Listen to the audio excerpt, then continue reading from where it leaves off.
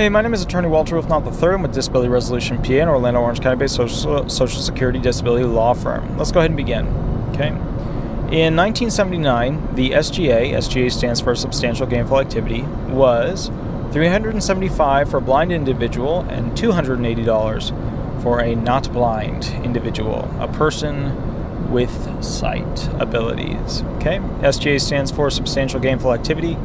It's the first element of the 5-step sequential process and represents what a person cannot earn over, otherwise they become ineligible for that month when applying for, and even so thereafter, when you're found disabled, the SSI Title 16 based Supplemental Security Income Program. All right, you have an absolutely wonderful day and we'll go from there. Thanks so much. Bye-bye.